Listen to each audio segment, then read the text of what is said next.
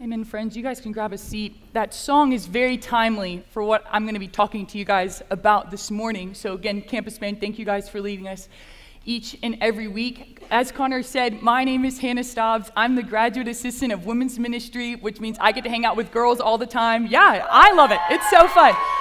But I get to hang out with girls all the time and say, hey, Jesus loves you, you should follow him. And then sometimes they do it and it's really hype. Sometimes I don't. And I'm like, that's cool too. You know, he loves you though. So I'm really honored to be with you guys this morning. And I'm excited to share what I think the Lord has for us. The song, even just at the end saying, I'm not enough unless you come. Will you meet me here again? And I'm really hoping today to really not say anything groundbreaking. I don't think I'm going to be like shocking anyone with anything I talk about today. But my goal today is really to remind you, hopefully, of something you already know. So I have a group of girls that come to do discipleship at my house on Sunday nights. Hannah, Briley, Mallory. I don't know if y'all are in here, but hey, they're everywhere. What's poppin'? Yeah. So these girls come to my house on Sunday nights, and I was talking to them a couple weeks ago. I was like, I'm praying about what to talk about in chapel. I really just don't know where I want to go. What I want to talk about is pretty simple.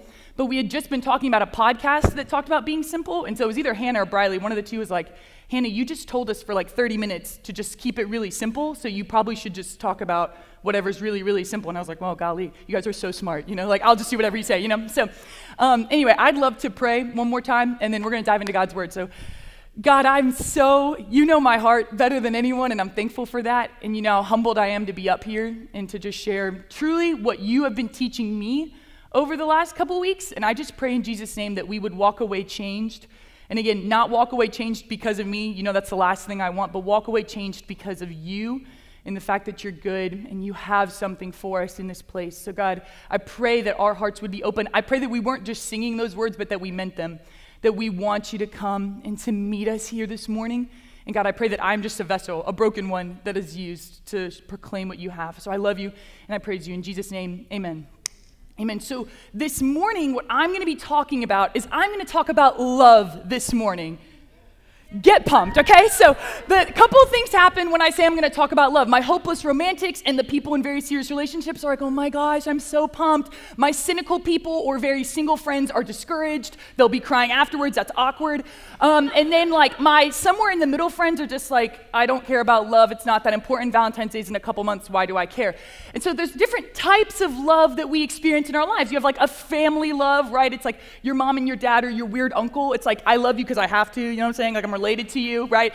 Then you have your friendship love, and that's something really cool about North Greenville. The community, the friends that you make, you love these people. And I've experienced that in the last year and a half that I've been here. Man, there's something about North Greenville. I love these people. I didn't know North Greenville existed like 2 years ago, and now I work here and I live here and I'm having the time of my life. Then you have romantic love, where you pick a person to spend some of your time with. Maybe you break up, hope that doesn't happen to you, or you get married to them. Like it goes one of two ways. You're either breaking up or you're getting married, and then you're choosing to be with them for the rest of your life. But then we also have in God's word a spiritual love, a love that comes from God.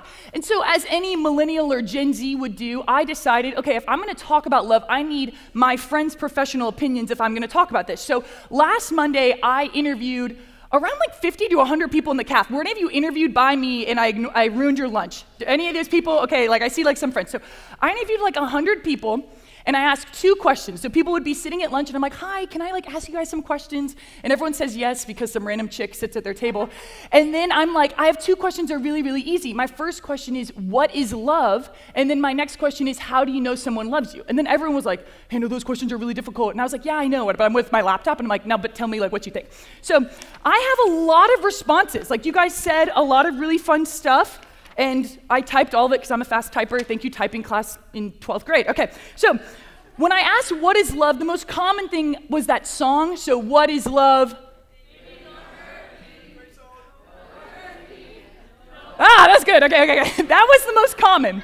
And I felt bad because some people thought they were really groundbreaking. So I'm like, what is love? And they're like, baby, don't hurt me. I'm like, you're the 11th person to say that today. Like, you're not special, respectfully. So what is love? I had a couple different things. So what is love? First one, baby, don't hurt me. I'm like, okay. Baby, don't hurt me. It's something you have to choose when someone puts you above themselves. Someone said love ain't real. I'm sorry for you, okay? Pay attention today, okay? Love ain't real. Someone said more than a feeling, which I thought was fascinating. Knowing that someone is in your corner no matter what, and they're trying to help you be a better person. That's a great answer. Someone said more than just saying it, it's how you feel. Someone said love is loyalty. They're just synonymous. I thought that was fascinating. Another baby don't hurt me, shocker. Love is more than a physical attraction. It has to be a mental thing. You can be mad at someone and still love them. Someone said, have you seen the movie Enchanted? And I'm thinking, yeah, that's an incredible movie. You know the song in that? How do you show her you love her? Are we tracking? Yeah, okay. That person was groundbreaking. Let's have a movie night tonight, okay? I love that movie, okay? Someone said natural human emotion for a person, sacrifice and responsibility. This was sweet. They said little things in a relationship. My dad takes out the trash for my mom. That's what love is, you know? And I'm like, oh my gosh, it's really tender. Someone take out the trash for me, you know? So the next one that they said is love is a choice. And so there was a lot of common themes with what love is. But then I said, okay, there's one thing to know what love is, right? But it's another thing to show it. Because how often do I say, oh, this person loves me, but there's no action? And then I'm like, well, maybe they don't. Or people act like they love me, but they've never said it. And so I'm like, how do you know someone loves you? And these were even more fascinating. So someone said, by their actions, not their words. Someone who accepts you for who you are. Someone said, you can never truly know if someone loves you. Someone can say it, but you have to have faith. It's kind of like religion. You have faith that someone loves you. Someone said, I don't know, I'm not good at love. Again, I kind of want to pair that person with the love isn't real person and then have a little blind date going.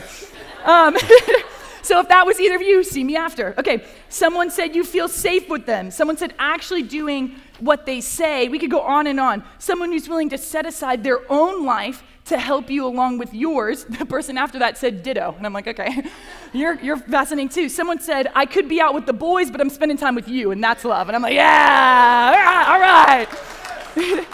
That's a good answer. Okay, and now I feel like I'm on Family Feud. Good answer, you know. Someone says, when it's not questionable, it comes naturally, you feel the connection, the action is the proof, and then after that, the proof is in the pudding. So there were a lot of really great examples, and honestly, you guys are so smart. Like, again, you guys are in college, you're getting degrees. It's not like you're not smart, and so I loved hearing what you guys had to say, because I'm thinking, if I'm really gonna address North Greenville, if I'm gonna share about something, I need to know, honestly, like a little vibe check. I need to see what the vibe is about love in here before I share about it all together. And so what I'm gonna do is I'm gonna say, okay, I now know what you guys think. I even know personally what I think what love is and how you know. But if I'm really gonna base my life off something, I need to base my life off the truth of God's word and see what God has to say, right? So if you have your Bibles, indulge me and turn to 1 John chapter 4.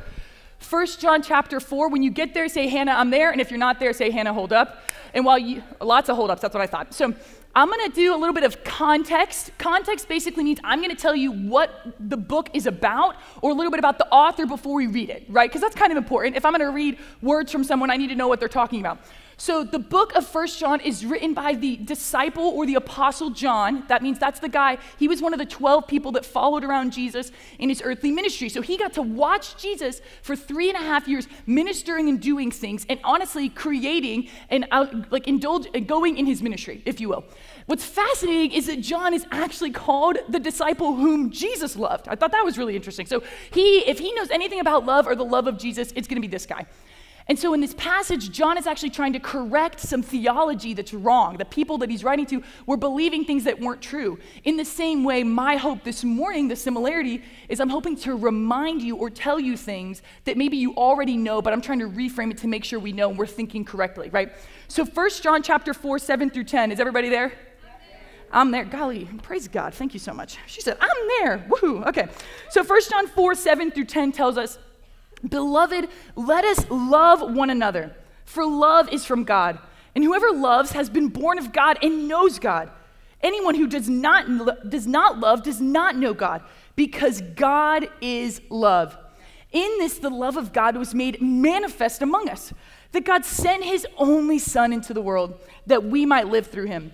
In this is love, not that we have loved God, but that he loved us and sent his Son to be the propitiation for our sins. So I have 3 things we're gonna learn about love today, okay? Super simple, 3 things. How many things? Incredible. I worked for a camp. That's pretty obvious. The first one, number one, God is love. That is like point number one. If you're taking notes, I challenge you to do that. I take notes every week in chapel, and chapel hits different every week, but that's neither here nor there. That's for free. So the first one, God is love. This is really, really important. The verse does not say love is God, right? Because I think that's what we do in our culture a lot of times. We think that love is the top thing. If I can get this, I can do this. But it's actually saying God is love. So God is love. God equals love. And what that means is that God is the best example, the best, I'm going to look at this and I'm going to try to mimic this. That's what God is to love. But again, the question is, what does love actually mean though? Like you guys had some amazing answers of what you think it means. My old pastor of my home church said that love was intellectual surrender with satisfaction. I thought that was really fascinating. Intellectual surrender, like I'm making the choice to surrender what I want, what I think is best, what I need for what is best for you, but there's some satisfaction in that. There's some companionship in that. There's some return for the investment that I've put in. But when I looked at that, I think that's good. But when I came up with my own definition of what love is, I said love is choosing, everyone say choosing, this is important, choosing to put someone else's needs above your own because of your deep care for that person. And this is really important. There's lots of layers. So it's choosing to put someone else's needs above your own because of the deep care you have for that person. And there's two parts to that, right? It's I'm putting your needs above mine because I care about you. Because like we've probably seen in our own lives, some people may choose to put my needs above their own, but it's not because they care about me. Right? Like a simple example, like let's say you go to a restaurant, you go and your waitress is starving. You don't know this. She doesn't tell you. Her name is Sandra. She's really nice.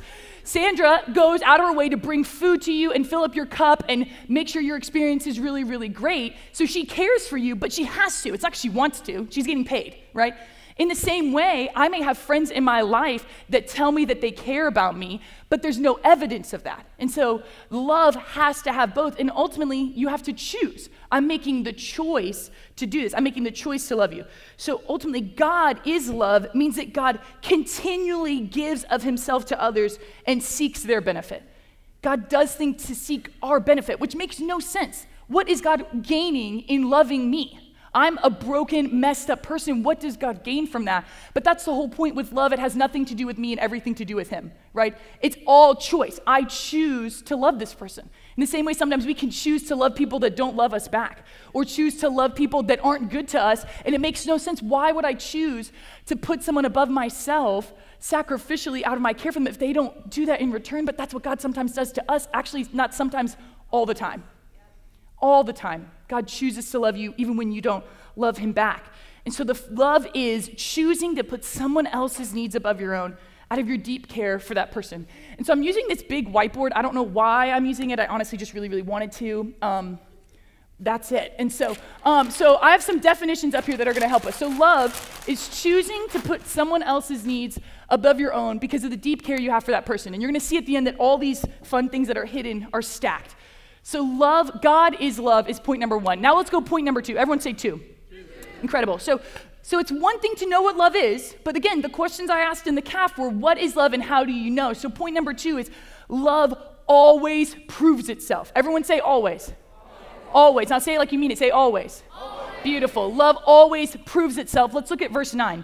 It says, in this, the love of God was made manifest among us. Another synonym to the word manifest is proof. So in this, God proved his love for us. Again, love always proves itself. And I can think of ways that people have proven love to me. So an example, right now at North Greenville, my roommate is Nicole Pollard, the lovely and talented. Hey, yo, hi, Nicole, love you so much.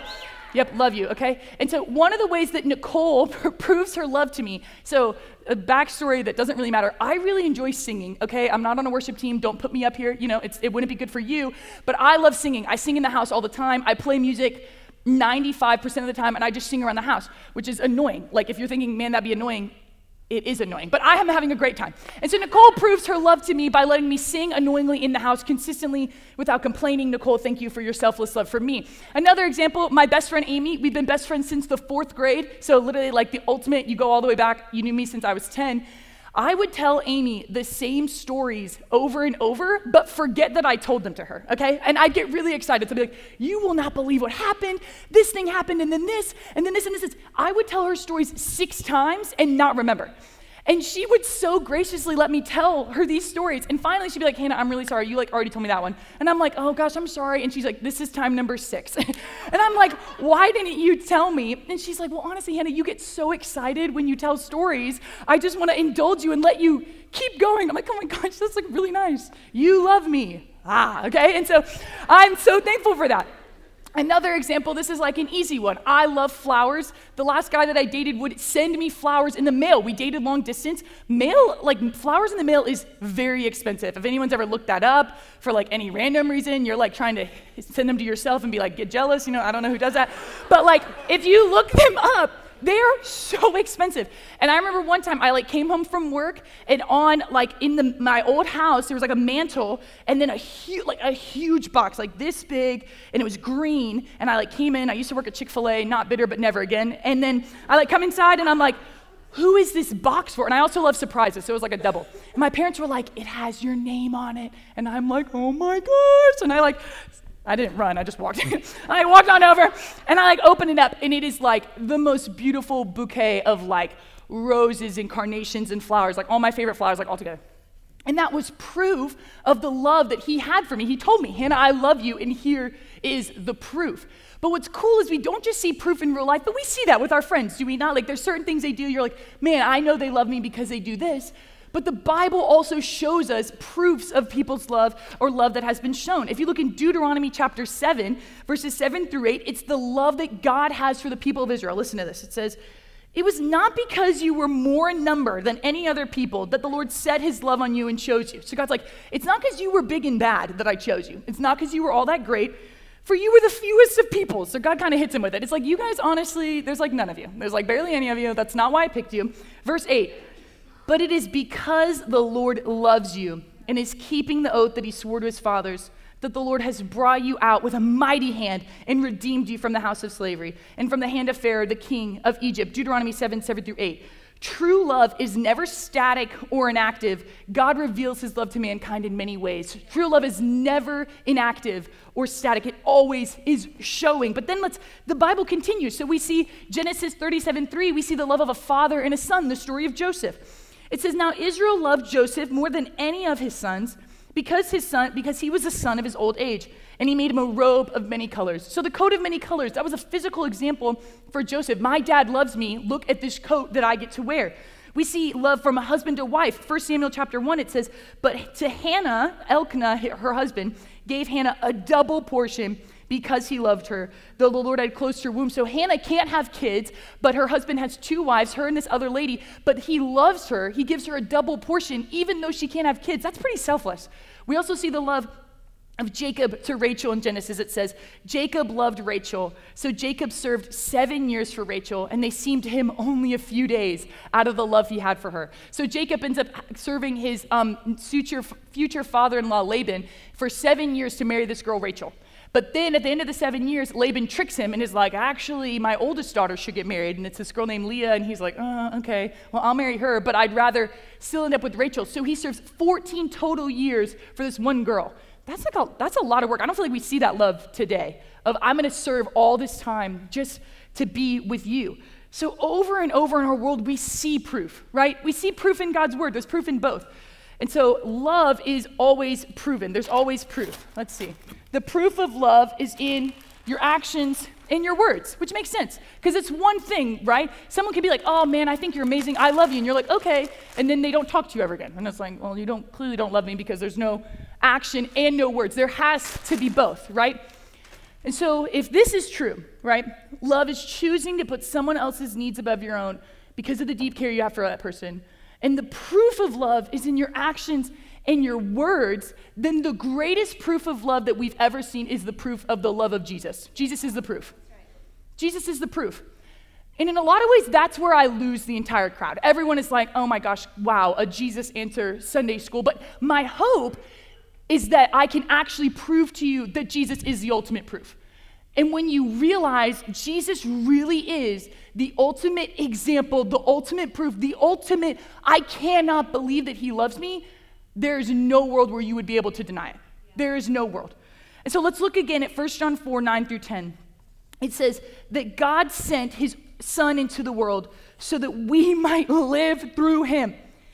In this is love. Not that we have loved God, but that he loved us and sent his son to be the propitiation for our sins. Again, not that we loved God. Again, we see love is someone choosing us. So God has chosen us and sets his love on us, not because we loved him, but because he loved us and sent his son to be the propitiation for our sin. And now, then that's also where I lose people, where they're like, what is the word propitiation? That's a really big word. Let's all say it together. 1, 2, 3, propitiation. Okay, so like half of you said it. I can tell I'm watching. I got good eyes. I can see in the back. So let's all say propitiation on 3. 1, 2, 3, propitiation. Okay, and you're like, I said a word. I don't know what it means. I could have cussed. No, you didn't. Don't worry. Okay, propitiation, okay, is something that God does to make it possible for men and women to be forgiven. Propitiation is a sacrifice that bears God's wrath and turns it to favor. Okay? So it's, hey, God sent his son to be the propitiation. So God sent Jesus to take on all the wrath, all the bad stuff, all the shame, all the sin, and has turned that into accepting that gift into salvation for all of us. That makes no sense. Why on earth would God choose to put his love on people that are going to mess up and going to leave him and going to make choices and decisions to not follow him? Because he loves us. Love makes us do crazy things.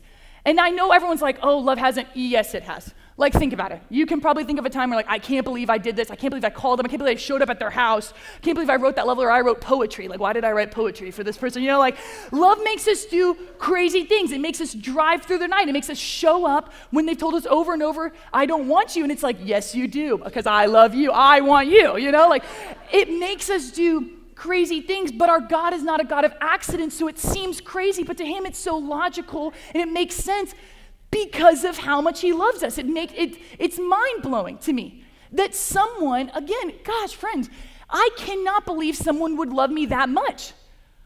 Like me, I don't deserve a love like this, right? I don't deserve someone to put their love on me because they care. I don't deserve the proof, but God says, actually, yes, you do.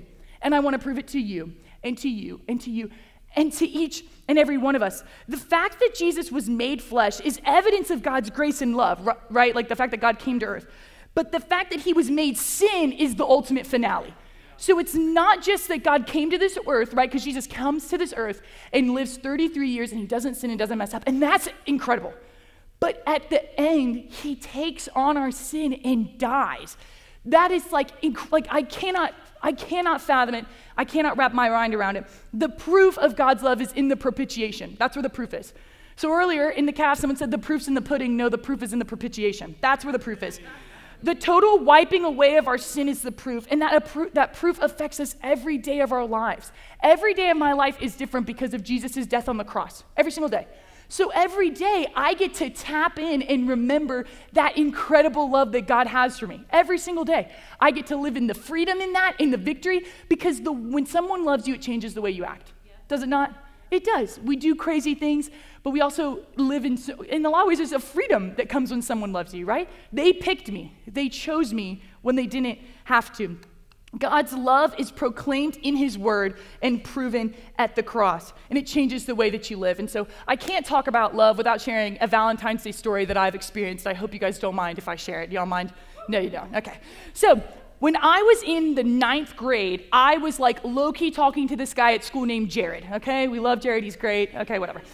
So Jared, a J name, ladies, you know what I'm talking about, okay? That's what I'm saying. So I was talking to this guy named Jared, okay? And Jared was great. He was a great guy, and I was so pumped because it was the first Valentine's Day I would have where I was talking to someone, okay? But you guys know how it is in high school. Like, we weren't dating, though. Like, it's like we're talking, and if some other girl talked to Jared, it'd be disrespectful because I'm talking to him. Like, hey, I know he's not my boyfriend, but back up. You know what I'm saying? So I'm talking to Jared, and Jared's great. And my friend told me, Hannah, Jared's like going to get you something for Valentine's Day. Like, you got to get ready. And I'm like, get ready. I'm like, just bring it on. Give me something. I love presents. So I show up to school, and sure enough, during like the break, there's like 2 core classes and a break, and then like 3 classes.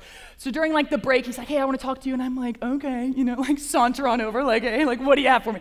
And so I like go, and he got me this card. Apparently it took him all week to pick it out. And I'm like, yeah, it did. It took all week to pick out a card for me. Gives me this card and gives me this thing of chocolate. It's like really, really sweet.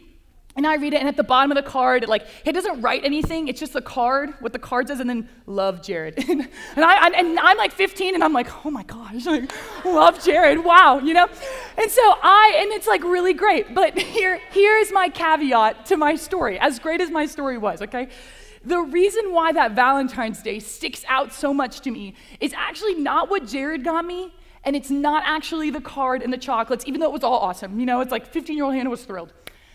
But what sticks out to me from that Valentine's Day actually is what I got that morning, okay? So I wake up, I go to get breakfast and get ready for school like any other 15-year-old would. And I go, and on the counter, my dad had gotten stuff for my mom and for my sister and for me, which is so sweet. And my dad has done that my whole life. He would always do that. It's very over the top. And it's like, my dad is the best. So I go, and there's a card that has my name on it, and I'm like, oh my gosh, okay. So then I walk over, and I'm like, woo, I'm gonna open this. And I open it. My dad has this really beautiful card, and he wrote a really cheesy poem that I don't honestly remember a lot of. You win some, you lose some. But here's what I remember from the poem, okay? The last line. So the last line of the poem said, and he knew I was talking to Jared. I was pretty open with my parents. And so the last line said, I know Jared likes you, but I loved you first. Right in the heart. Still gets me, okay? But I know Jared likes you, but I loved you first. And that set the rest of the day, because it didn't matter what Jared got me. It didn't matter the chocolates or the fact that he took all this time, even though it was really, really great. My dad at home, who had known me my whole life, loved me and proved it every day in the school he sent me to, and taking me to school and caring about me and coaching my basketball team. And he proves it today by answering my phone calls and giving me advice and showing that he loves me. And guys, that's what God does for us. Hey, I know your boyfriend likes you. I know sports likes you. I know school likes you. I know your friends like you. I know you're trying to be enough. I know you like that. But I loved you first. I loved you first. Before all those things, before any of your accomplishments, any of your success. Actually, I loved you when you were your filthiest and your dirtiest and your worst, when no one would have picked you. When no one would have picked you, when it was the whole lineup and it's who should I pick and it's dodgeball again and it's who's the last pick, you wouldn't have even been picked then, and God says, I want you. Come on. And it's not I guess, come on. It is a ferocious, it is a tenacious, hey, I want you, come on. Yep, you, right there. Yep, you're mine, and I'm yours, and I pick you. I pick you. And when someone loves you like that, it changes you. It changes you. And it changes you in a real way, in a human love way, right? In a relationship with someone. Man, they pick me. That changes how I live. The God of the universe that created everything picks you and loves you and has something for you. And so if love is choosing to put someone else's needs above your own because of the deep care you have for that person, if this is true, and this is true, right? We've proven it. If this is true, and if the proof of love is in your actions and your words, if this is true, right? Then the greatest proof of love that we have ever seen is the proof of the cross. This is the greatest proof of love. It cannot be topped. Someone came to this earth, didn't screw up, didn't sin, didn't make a mistake, and was thinking of your name. McKenna, Jackson, Andrew, Nicole, whoever you are, he's thinking of you and thought, they are worth the choice. They are worth the proof, and I'm going to die to prove it. And that's huge. And that's huge. And it's not just huge and oh, that's great. That's huge, and that changes my life. That's something worth living for. This is a love worth living for. Are you kidding? Throw my rom-coms in the trash can. This is real love right here. And if this is real love, then my actions are changed. In the same way, Jared liked me, and it was awesome, and I loved that he cared about me. That changed how I live. But that did not even compare to the long-term love that my dad had, that my dad still has, that my dad still proves. And if that type of love that I can even experience with my earthly father, how much more with the heavenly Father? How much more? Nothing says love louder than this, and this love cannot be taken away. That's what's huge. Friends, we date people here and we break up, and it's horrible. Breakups are horrible. We talk to people and we don't even have a label on it, and then we stop talking, and it's horrible. Our friends will do us dirty, and it's horrible. Our families will split up, and it's horrible. And God says, hey, I love you with a love that cannot be broken, and it cannot be tarnished, and it cannot be torn, no matter what you do. no matter what I do, no matter if I today just flew off the deep end and did all this crazy stuff, God would still be there and still want me. What type of love is that? What planet am I living on where I deserve that? But God says, you don't deserve it, but that's kind of the whole point. It's kind of the whole point. I love you and I want you, and you just have to choose. Do you want that or not? And so my question to my friends in this room, John 15:13 says, the greatest demonstration of love is this: no greater love had man than this, than he who lays down his life for his friends. There's no greater love than that, which is so fun because it's the book of John. So that's the book John wrote before 1 John. And then the greatest demonstration of love is Jesus doing that for us. The greatest. Can't be topped. And so my friends, my question in this room, because there's two types of people in this room, right? There are friends in here that are saved and friends in here that aren't. And so my friends in here that are saved, you follow Jesus, you have a relationship with Jesus. My question to you is, do you act like this is true? Because if Jesus really loved you, died for your sins, and you've accepted that gift, this changes everything.